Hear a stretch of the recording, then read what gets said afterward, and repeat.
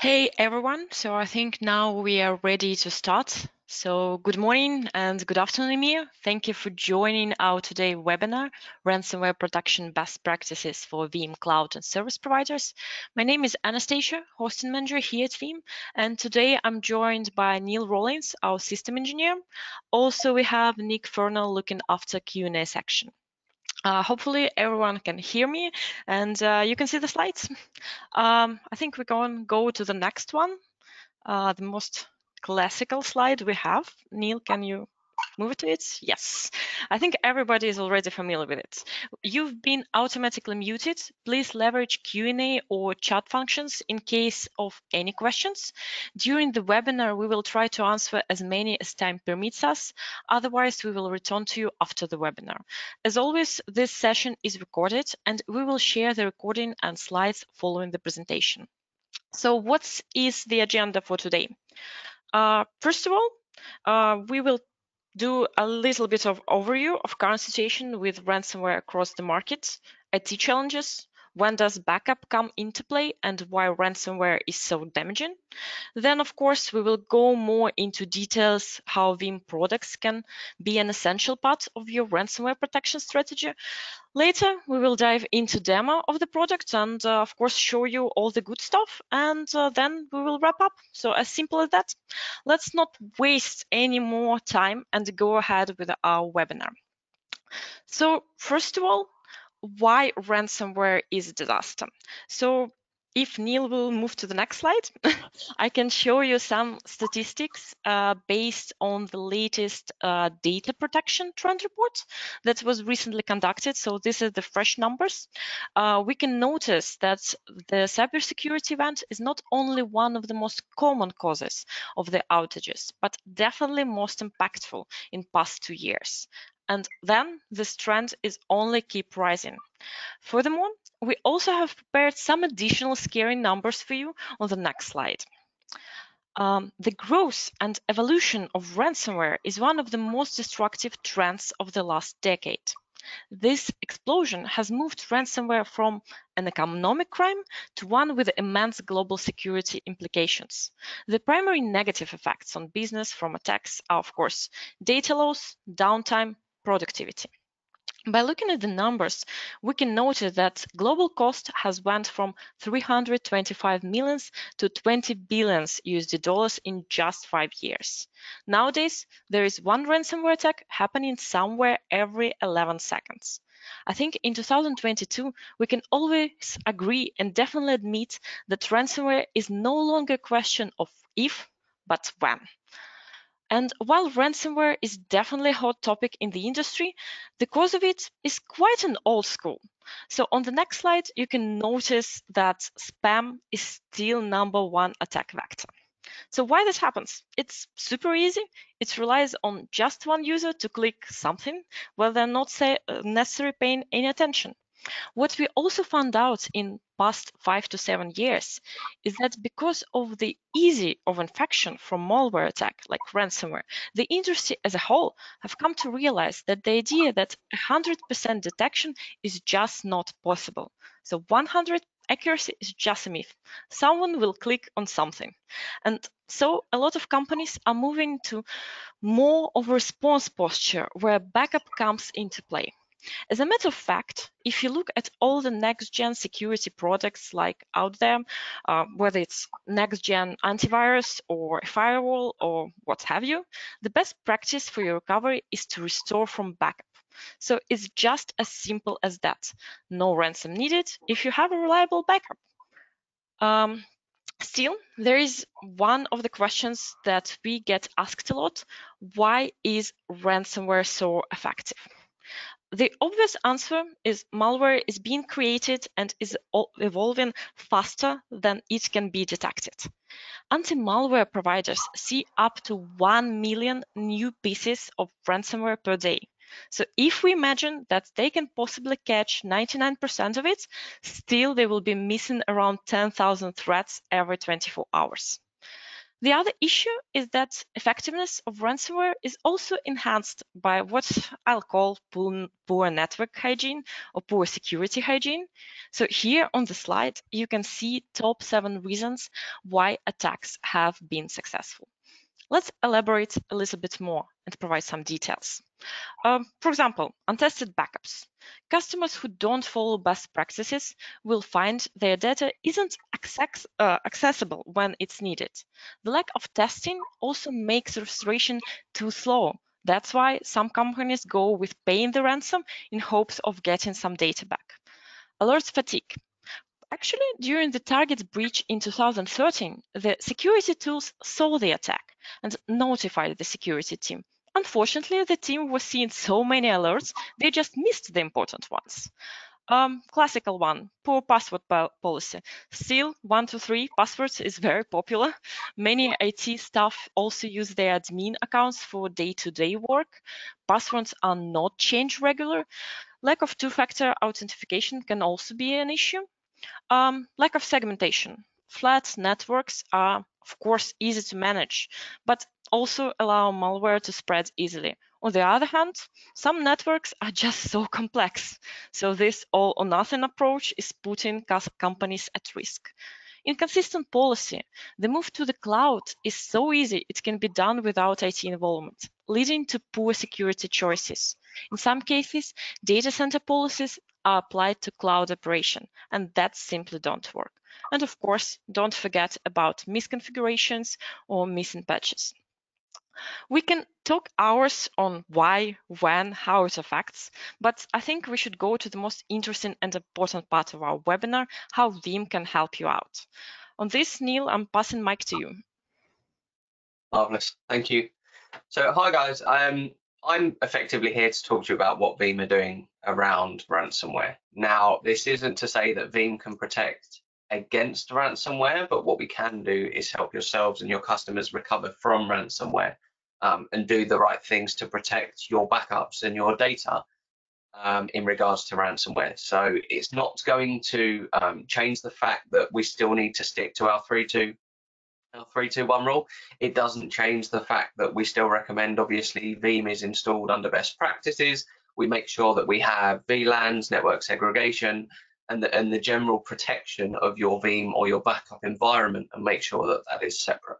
But again, if we're going to talk about some key things here, let's talk about immutable storage and how we're implementing that and how we're protecting you across the board. So something I always like to talk about is what is immutable storage, because usually what I've found is dependent on who I ask. Immutable storage can be dependent on what they've been told previously and other areas. So immutable storage, it can't be changed, deleted, or when we say moved, we mean moved away or taken off. So immutable storage is there to protect your backups and effectively silo them away. So our Veeam hardened repository, for example. What that doesn't protect you against is if you have a fire or a flood. If your immutable files are stored in a single location, you can still lose those backups. So it's really important that you make sure that they're stored in multiple locations. And again, when we talk about immutable storage or immutable backups, there is also a level of confusion with indestructible. Now, what do we mean by that? So immutable files or immutable backups can be on a Veeam hardened repository, for example. They could also be on a storage appliance or some storage integration where we lock those backups away. But if there is still root access to that storage, or there's a potential way to attack that storage, those backups can still be cleared down. So when we talk about indestructible backups, what we're referring to is immutability on several levels, but also making sure that those backups are stored in, let's say, AWS S3 Object Lock. So for you to clear those backups down, I guess you'd have to be a high-level up employee of AWS or something like that. So effectively, it's calling on those backups, asking Veeam or alternatively logging in as root to delete the backups, and making sure that that can't happen. And that's the differentiating point between indestructible and immutable. So again, really important. When we talk about what we offer our customers for immutability, as you can see here, we've got our performance tier, our capacity tier, and our archive tier. Now, We've got our hardened repository at the bottom left, where we add that immutability flag to our backups and stop them from being cleared down. We can also create a scale out repository, and then we can add those immutable backups both into capacity tier and archive tier. So dependent on what your customers want, we could have the immutable on premises, we could have immutability in capacity tier, we could have it in archive tier. Obviously, yourselves, you could issue out S3 compatible storage that offers immutability for your customers if you wanted to. And again, we're talking about immutable here. In terms of how that could look for the customer on a simplified diagram, they could have their customer workloads that we then back up to the localized hardened repository as a point 1, as you can see.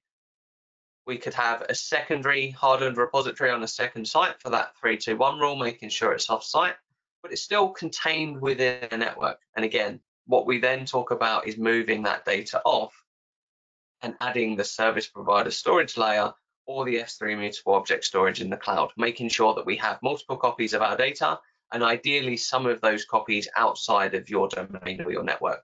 So it's completely separate. If you have an issue on premises, or if you have potentially 2 sites that are fairly localized to each other, we want to make sure that those backups are not only secure and immutable, but they're held offsite in an alternative location. So when we talk about our immutable storage and how does that actually look, let's say that the environment's been breached and the attacker manages to find the Veeam server. Let's say it's an existing customer. They haven't got a localized version of Veeam. They don't have it on a separate domain or anything like that. So it's completely open. But we are using immutable storage. So they try to delete the backups. They log into Veeam. They try and delete them. What Veeam will do is it will try and access the backup files and do as it's been asked to do. So it will try and clear those down. As we can see, the request has been made to delete the backups. And then what they'll receive is they'll get an unable to delete the immutable backups because they're protected for a certain amount of time. Now, that is obviously dependent on what your customers or what yourselves, if you're setting it up, want to set that to. If we're running a POC, we definitely don't want to protect those backups for 3 years in the cloud. And what we tend to see with our customers is they tend to go for 7 or 14 days on premises, and then they move those backups off. So when we're talking about recovering those backups, and something we often see is an item where a ransomware or malware is embedded directly with the backups. So they will log onto the domain if they manage to breach it. They will implement the ransomware, and then they will put those backups or embed those malware pieces or ransomware into the backups. So then when your customers try to recover their data, they're recovering the ransomware along with that. So they've got their backups, they're intact, they recover, the backup is, or the server is restored back to the environment, and then the ransomware just triggers again. And that's where Secure Restore comes in. So what Secure Restore does, on the left is obviously without Veeam Secure Restore, the backups are recovered, the ransomware is restored straight into the environment, and they're back to square one. With Veeam Secure Restore, what happens is we've got our immutable backup that we've recovered because they haven't been able to clear the backups down. They've realized that there's ransomware within that backup. So part of Secure Restore is that we call on that backup and we restore the server into the environment. Secure Restore, or Veeam's integration with the antivirus that is within the environment, scans those backup files before they're committed back into the environment. And then it will highlight to you whether there's any nasties that's on the backup and ask you what you want to do, whether that be to disable the NICs or whether that actually be to restore the abort the restore altogether. Equally to that, we've got another data labs piece, again, which you can reach out to your Veeam contacts and they can take you through that further, in which case you can use this Secure Restore in our data labs piece, and it enables you guys to effectively test that out of hours or on the weekends, which means that the testing can be done automatically. So you can kick it off, we can do those tests, do those checks without having to commit manpower to that and losing precious time that we want to spend with our families. So on that note, what we'll do is I'll open up a demo. I'll show you the different ways that we can approach the immutability and different ways that you may want to implement that with customers or yourselves. And hopefully then we can generate some questions out of that, and it effectively means that you can ask Nick and the team in the chat lots of nice questions. What I'm going to do is open up here. So as you can see, I have my Veeam server, and I've cleared away quite a lot of jobs to make it nice and easy so you can see what we're working with here. So my initial backup is I've got my local repository that is going to Immutable Storage. The reason that I have this is because it's a really useful use case for a customer that is currently using a standard Windows repository that's not immutable. So they're going to a localized repository, and then they approach you guys, or they approach their IT team, and they say, look, we want immutability, but we need to add it onto our existing infrastructure. So as you can see here, if I go to my backup infrastructure tab, and then I go to my scale out repositories, let me just scale this out quickly. What we've got on repository 2 is, or repository 1, if I show you, when we go to our performance here, we've got our repository. In this case, on 1, I've got my hardened repository, so it's a nice clean setup. And on scale out repository 2, I've got my local repository, my Windows repository. So on the next step, so let me go back to 1. The reason I'm going to 1 is because I've got a few different object storages set up. Under my capacity tier is I'm going to my Veeam object storage here. The reason that I'm doing this is because it enables me to add my object storage or my immutable object storage into an existing environment, and again, ticking this box here to copy my backups to object storage as soon as they're created, and move my backups to object storage once they age out. When we configure this, it's going to ask you whether you want to move your backups up to object storage. So it's really, really useful. You can simply commit to direct object storage, whether that be AWS, or whether you want to go to S3 compatible storage, add it into a scale out repository, and build out that existing Veeam infrastructure and add in that immutability, and also add in the tick boxes there to make sure that you're compliant if that's something that's being asked for.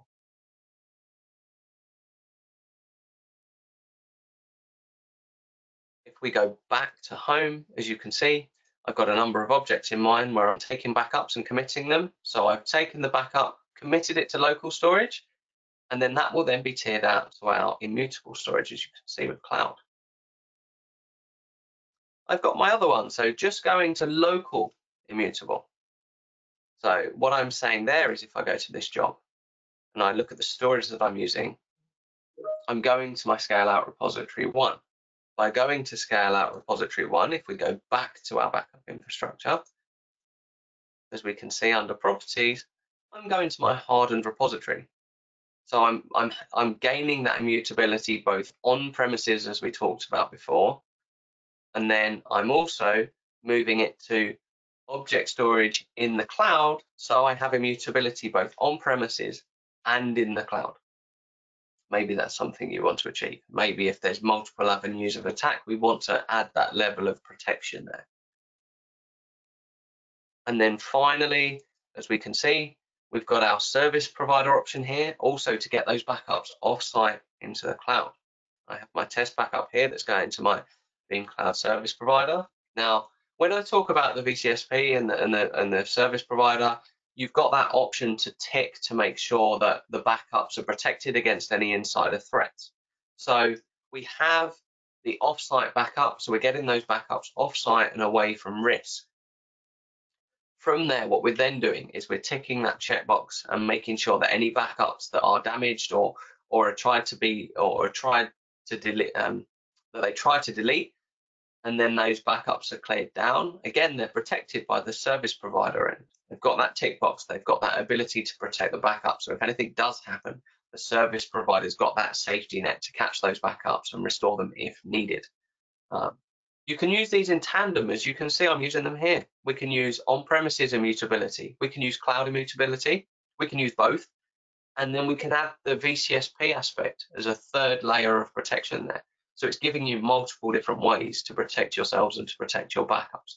And more importantly, giving you the strength to recover, not only because we're cloud agnostic and we're hardware agnostic, so you can recover where you want, but it gives you the flexibility there that if there's a multiple points of attack or multiple avenues that you've got concern for, it allows you to recover to different areas. So I guess the next step is, what happens if that ransomware is embedded, and how does secure restore look? Is it as easy as it sounds? So if I go to my backups here, let's go to, as we can see, I've got multiple backups on my repositories. I've got this server here. I want to restore the VM. So we've got ransomware. I want to restore the entire VM. So I'm going to click on that option here. I can see my VM. Maybe I want to go to a specific point, but at the moment, I just want to get back up as quick as possible. I want to restore to the original location. And again, I can even use quick rollback if needed. The next step I get is this secure restore, the bit that we were talking about.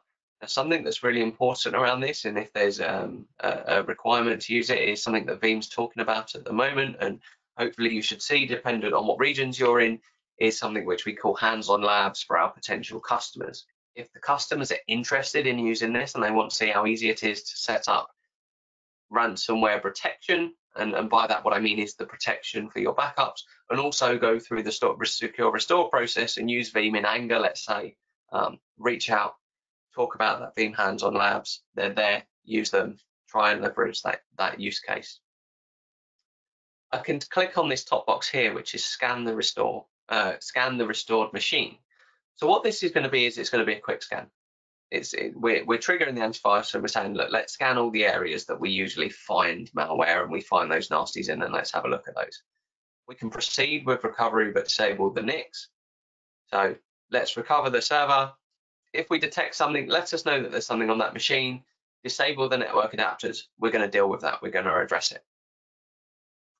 If we know that we've got more backup points and we just don't want to go through those stages, we can click on the abort VM recovery. The reason we're going to abort it maybe is because we want to restore it into maybe a DMZ, into a completely locked off location where we can troubleshoot.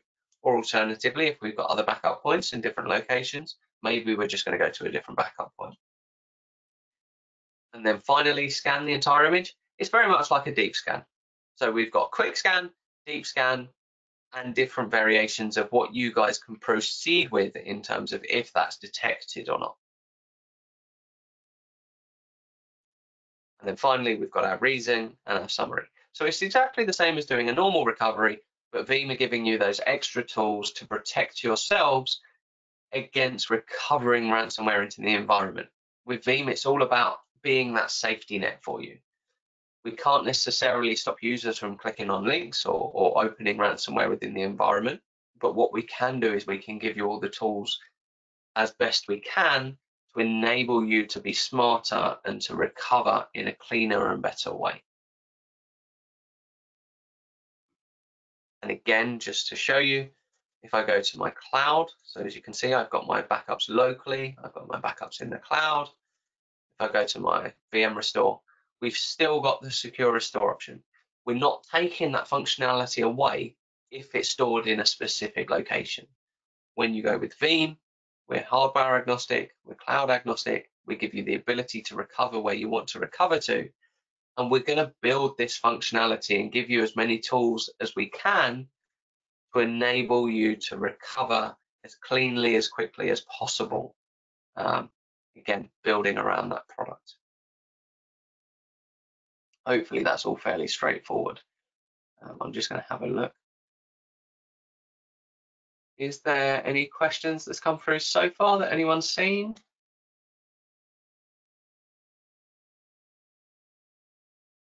Oh, okay. So what I'm going to do now is I'm going to highlight my server. I'm going to run a secure restore, and I'm going to show you how it actually works and it kicks off.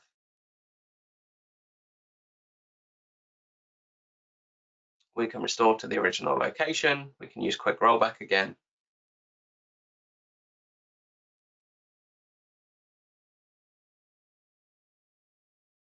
And we've got the secure restore functionality. So again, tick box here.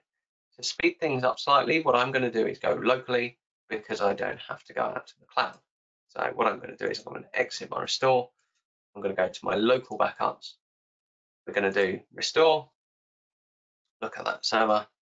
I'm going to restore to the original location because I'm quite happy with that server. I'm going to click to a quick rollback to try and speed it up for yourselves. Let's speed up that process because I'm going to be doing multiple things in the console just to show you what we can do. I'm going to scan the image. I'm going to abort the recovery if it detects anything. I'm going to click next. We can leave our reason as blank in this case. And then finally, in my summary, it's going to tell me that the current one is in infrastructure. That's fine. I'm happy with that. And again, do I want to power that VM on after restoring? If I do, I can leave that tick box. If not, I can click no. Now I'm going to click finish. Okay. So we're going through this restore. I'm going to close this off. We'll leave it running. As we can see, we've got some running jobs there. And then what I can do also is while that's running, maybe I want to go to a location and clear our backups down. So if I go to extend, see if anything's been moved up yet, look at my local, I've got my guest file restore, and I've also got an object that's going up to my object storage here. So this is taking quite a while. So let me drop back. If I go to my restore points, let's try and delete these from disk. Now, as long as I've configured this correctly, which hopefully I have, and the demo gods are shining on me today, if I click delete from disk, am I happy to delete? Yep, that's fine. So from there, I'm using local immutable. Okay, fine. So that's fine. It's telling me that it's currently using my backup, so it's recovering. So what I'm going to do, let me cancel this one. I'll kick off a restore from my other localized backup that is not immutable because I'm tiering this off to immutable. So local to immutable, and then I've got local immutable. So let me run a recovery directly from here and we'll scan it and we'll do it the other way around.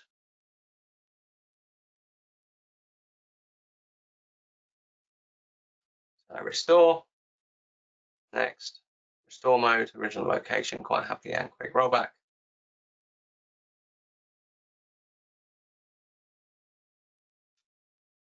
Scan, abort, because I don't want to bring it back into my environment. We'll leave the reason as blank because I'm restoring, but again, if we want to put a reason in there, that's fine. It's going to highlight that it's cleaning the machine down. It's completely fine for me. And then from there, I'm going to click summary, and then I'm going to click finish. So we've started that one off.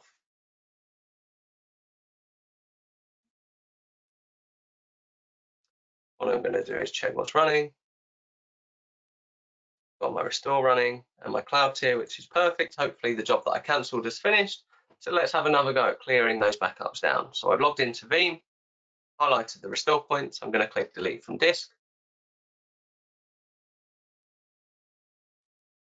And then what you should see, if everything's worked with me and the demo gods have worked well, is exactly the same message that I showed you guys within our PowerPoint session, our slides, showing you that the backups can't be cleared down and they're protected. So as we can see, it started my request. It's preparing for deletion and making sure that I've named it correctly and clicked on the right job, which if I've had enough coffee this morning, what we should see is Veeam's going to go away. It's going to talk to our storage. It's going to make a request to say, I want to clear these backups down. And then again, as long as I've got my steps correct, it's going to stop and protect those backups and tell Veeam you can't clear those down for a specific amount of days. And that's entirely up to you. So as we can see, I've clearly had my coffee this morning and I've set this up correctly. So it's unable to delete our backups because they're immutable. It's told me when they can be deleted or cleaned up. And again, it's told me what it's done. So 0 deleted, 0 skipped. It's given me a warning. And again, the job's finished. It can't do it. It can't proceed.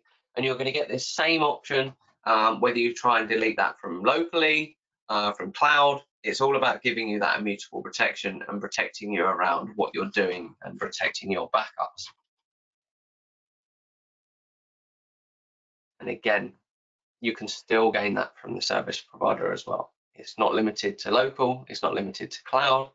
And it's definitely not limited with a service provider. You can use all, or you can use just one of them. The key thing here is making sure that we configure the environment correctly and that we make sure that it's set up as best practice. We separate Veeam out and it works. As we can see, I've got my full VM restore running. If I click on this, and as we can see, so what it's done is it started scanning. It's highlighted that not all disks are going to be scanned because I didn't do a full backup, a full scan. That's going to be a lot more time consuming here. My hope was that this might have proceeded, given that I'm running it on Flash, so therefore it might have been a little bit quicker for you guys. But again, it's scanning through the disk, checking that VM, making sure that it's clean before it gets restored into the environment. And you can do that from any of your recovery points as well. So if we're recovering from cloud, if we're recovering from the service provider, or if we're recovering from localized storage, the functionality is all there to protect you guys.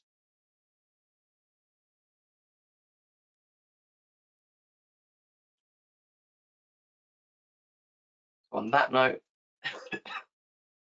I'll minimize that one because it might take a while. And I'll pass back to Q&A if we've got any questions. Hopefully that was fairly straightforward. Again, Veeam is nice and simple. It's clean and easy for you guys to set this up. So the key point here is showing you that you can gain immutability and you can gain these tools that Veeam gives you and implement them in a nice, easy way that's clean and easy.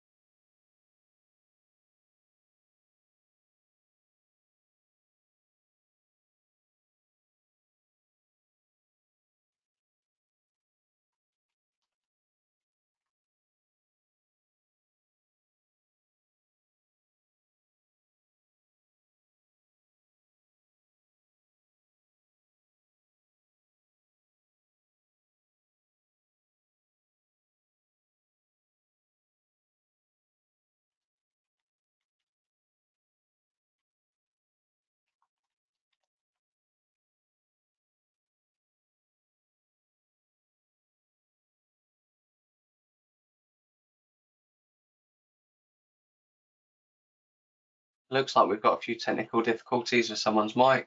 I thought we were going to read through the questions, so bear with me 30 seconds. I'll just see what's going on with the audio.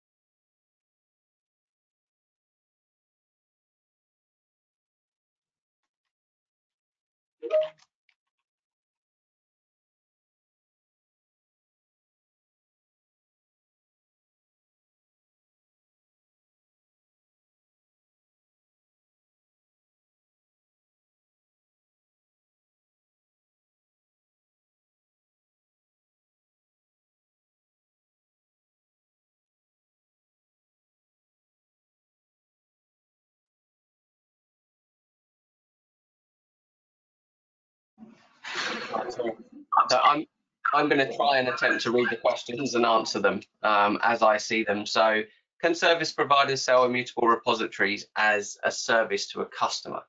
So, if you want to offer out S3 object storage immutability, then yes, that should be fine. If you want to use Linux hardened repositories, it's built into Veeam.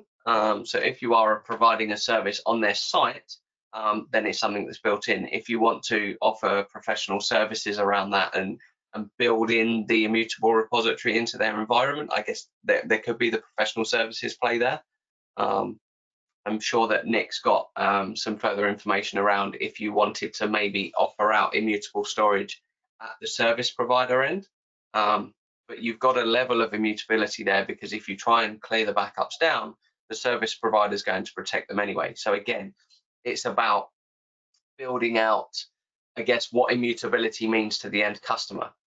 If immutability means that the backups can't be cleared down or anything like that, then that should be fine. But again, if not, then we want to go down the S3 route. So it's all about confirming what actually works. Right, let me have a look at the next one.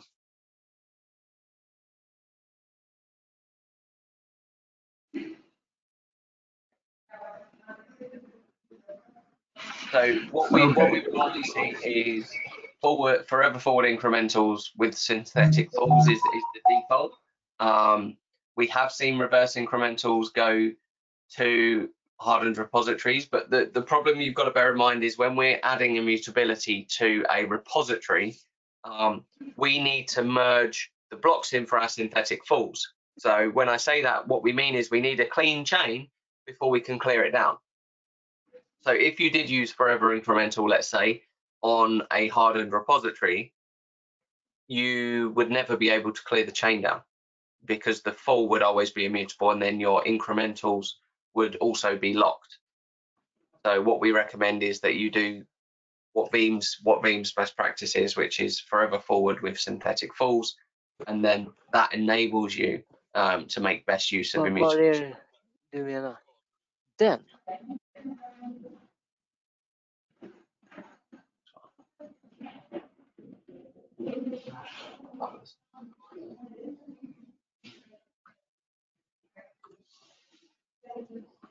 So I've just opened up more questions.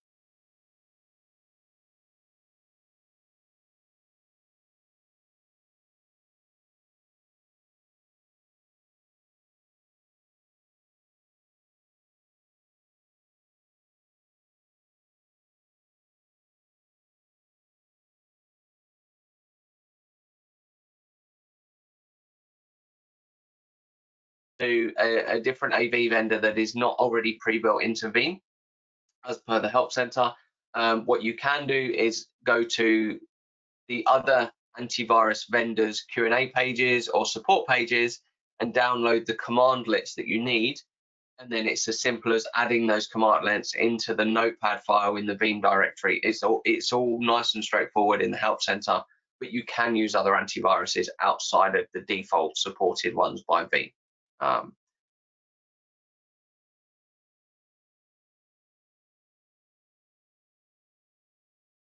Yeah, so the service provider can protect storage. So when you have the Veeam Cloud Service Provider option, when you're configuring your storage, there's a checkbox that says the service provider recycle bin. That's what I'm referring to. So when you enable the recycle bin, what happens is if someone was to delete those backups from the Veeam customer end, it would protect the backups on the service provider end by either moving them into a separate folder that is then secure that you can or the service provider can restore if needed, or alternatively, you'll get an error message saying that you can't clear them down. It's slightly different to how a immutable storage marker would work. So normal hardware for Linux hardened repositories. So best practice is always going to be servers with disk. So whether that be any of the people that you buy servers from, HP, Dell, Supermicro, Lenovo, Fujitsu, any of those guys. So a normal server with disk, Ubuntu installed on that, so Linux Ubuntu, and then from there you configure the lockdown and the hardened repository, and any backups will be written to that disk. It also means that you can silo it. So by that, what I mean is when you configure that hardened repository to best practice, you're going to disable the access requirements for that hardened repository. So when you add the hardened repository into Veeam, we use a single access key to create that initial link.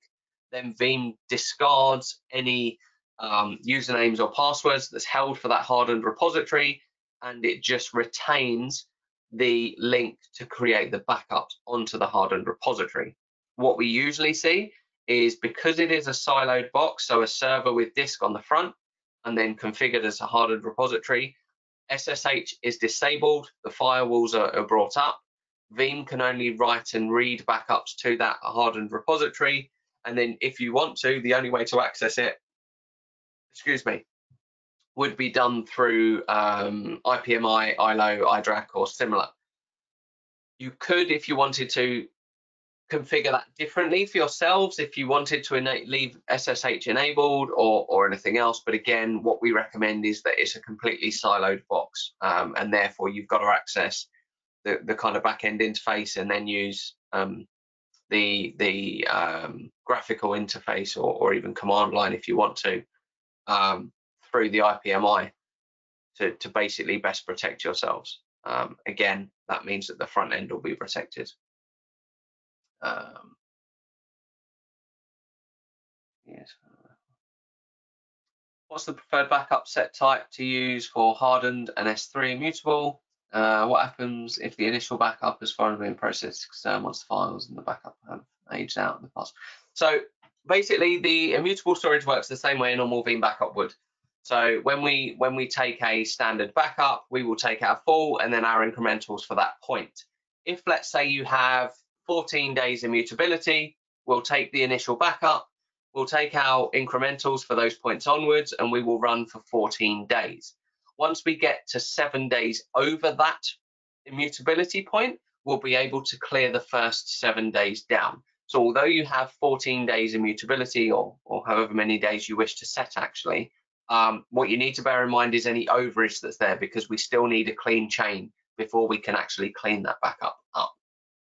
So normally, again, 14 days on premises, and then let's say anything over 14 days gets moved to cloud up to 3 months to 6 months or something like that. Again, keeping immutability there. And then you could then choose if you wanted to move that to Deep Archive or Glacier or similar, and still keep that immutability for longer term retention if that's something that you've got. Again, I will do my best to type out a lot of these replies as well, just in case there's anything that I've not made clear or I could potentially miss something. Scroll down. So I've got my way. So again, if your server has malware and the existing antivirus product has not picked that malware up as per the secure restore, you can choose to install an alternative antivirus on the mount server that we're using to restore the actual backup files through. So let's say antivirus vendor 1 didn't pick it up, that's completely fine. Install antivirus vendor 2. Again, make sure that we can call on those calls to use antivirus vendor 2, and then you can just use that one instead. So again, it's completely up to you what antivirus you use and if you choose to change that.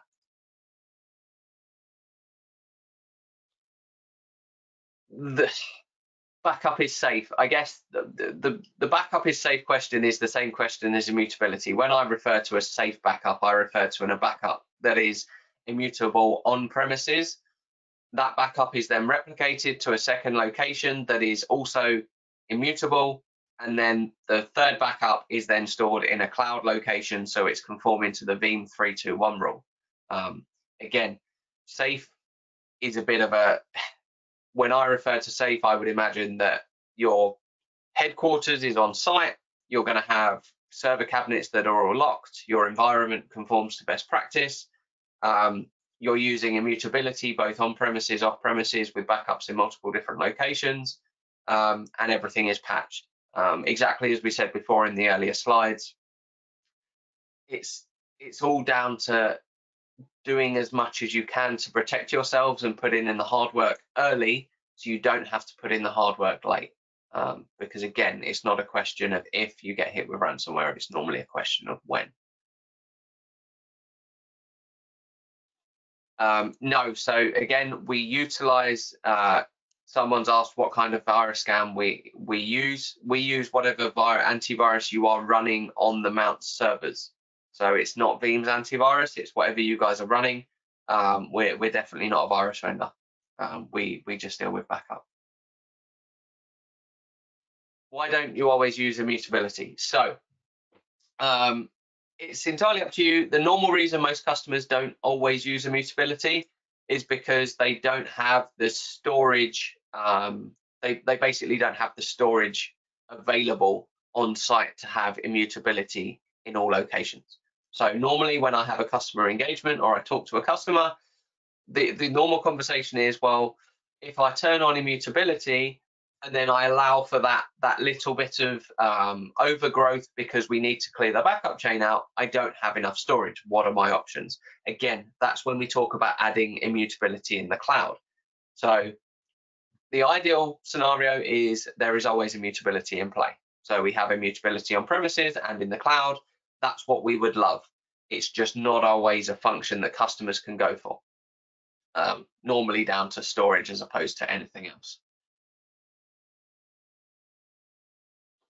So do we, at the moment, there is not immutability in Azure Cloud. Azure immutability, as far as I'm aware, is due to land. So I would recommend you go and have a look at the Azure Marketplace or Azure Blob and basically look at when immutability goes GA there. Again, it's something that we're aware of, so keep an eye on our updates. And then once it's live on Microsoft, fingers crossed, in our updates you should see. Will it be available in version 12? I don't know, is the honest answer. Again, keep an eye out for our version 12 launch or any snippets that we get there. I get them the same time as you guys.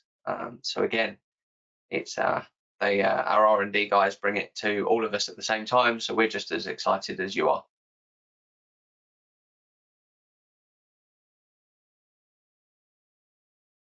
Yes, so ideally Veeam's best practice is to run local accounts, primarily because if someone breaches your environment or your domain, they've got full visibility and access to all the Veeam servers and components. That is definitely not ideal.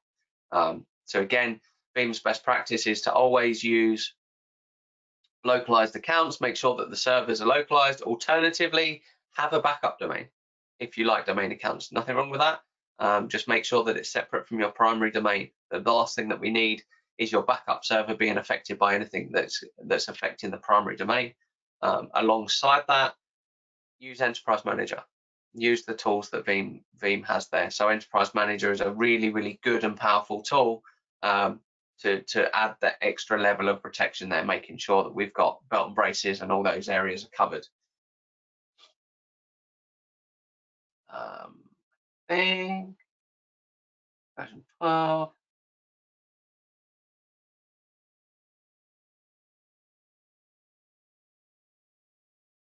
So is there a plan to change the recycle bin option to be do not allow delete from client sides or restore options? I'm not too sure. I can definitely go away and find out for you. But as far as I'm aware at the moment, the recycle bin is an option for the service provider, whether they want to enable it or not. Normally it's because if backups are cleared down, it can consume extra storage. So the service providers, some provide it, some don't. Some provide it for a fee. Always definitely worth asking the question.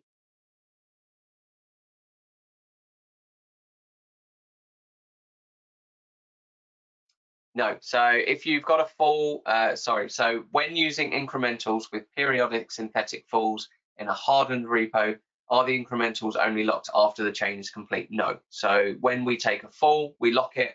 Every corresponding incremental that we write, we also apply the lock to. VCSPs manage custom encryption keys. Will it be possible in the future version of VSPC to manage customer encryption keys? I will pass that one to Nick because I'm sure that he is either asking for it or already knows the answer.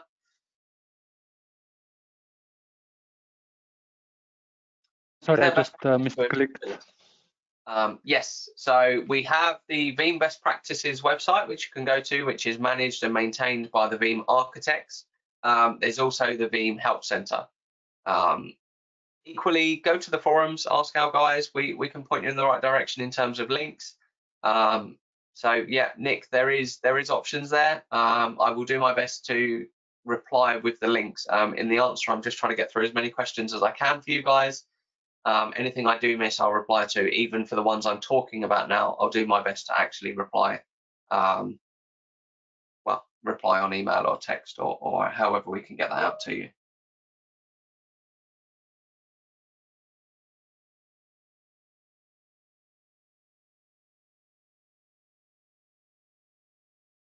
Roy, so if something goes wrong with the backup chain and you need to do an active full but need to clear the space of old backups before you can do that, will you need to wait for the immutability? Yes.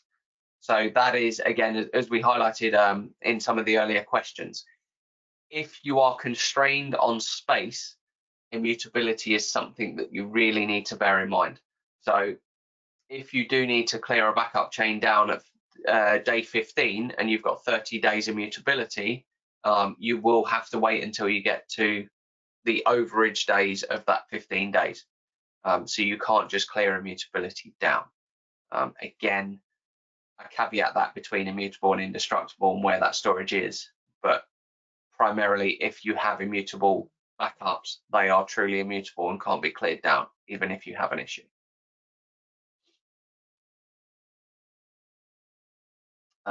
Can we include a full copy of the Q&As and answers for this pack, as it would be super useful? I don't know. I would hope so. I will ask the guys and see if we can send all the Q&As out. Ideally, we can get as many answers to you guys as possible. So yeah, why not? With forever incremental and using say 14 days and 15, would day one backup no longer be protected? So immutability takes precedence over your retention policy, but the retention policy continues to run after immutability. So you can have 30 days retention with 14 days immutability. It just means at day 15, if you're using incrementals, it will no longer be protected. Yes. So again, for forward incremental with synthetic falls is the preferred way to go when we're doing immutable. Does Linux hardened repo XFS format work the same way as ReFS? Pretty much. So yeah, you're going to get the same sort of dedupe and compression and stuff that you're going to see.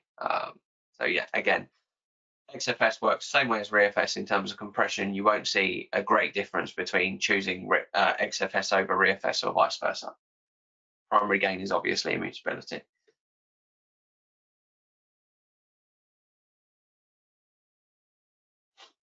If you go from immutable storage is currently not available in Azure right now. Yep. So what happens when you offload immutable backups from an immutable local storage to Azure Blob or Azure Cloud? They're no longer immutable. So they keep their immutability flag because that's part of the flag that we can apply to that backup. Once they're committed to a localized hardened repository, when they move out to cloud, they are then made unimmutable unless you are using immutable storage in the cloud. Equally, you could always deploy a hardened repository or immutable storage on in the Azure cloud, just not Blob. But again, there's quite a few costs around that. So again, watch this space. Is using immutable storage as good as or a replacement for air gaps backup such as tape? Tape is always going to be air gaps, right? What I would recommend is if you're trying to get an air gapped backup and you want to move away from tape, what I would recommend is potentially using pre and post scripts within a Veeam job to disconnect the repository. The primary reason I say this is because Veeam might get quite upset if you use a single access immutable repository like a hardened repository and then try and reconnect and disconnect the scripts. But what I tend to see is most customers are just using immutability over tape now. The only thing is tape is primarily used for the long-term side of things. So short-term, let me simplify. If you're using tape just to have immutability or air gap, then disk or hardened repo will be fine for you. If you're using tape for immutable long-term storage, then you're probably better off going for immutable deep archive or something like that.